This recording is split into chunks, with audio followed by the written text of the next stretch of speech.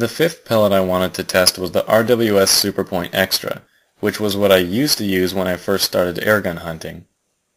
A very well made pellet and the farthest penetrator in my book test, I was excited to see how this one would fare.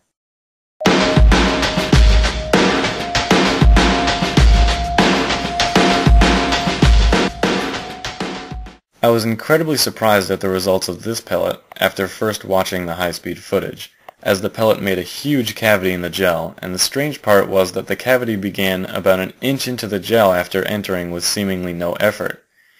At 879 feet per second, and with its pointed tip, I was also surprised that it only penetrated through 10 inches of the block while expanding a mere 1.4% from 0.218 inches to 0.221 inches.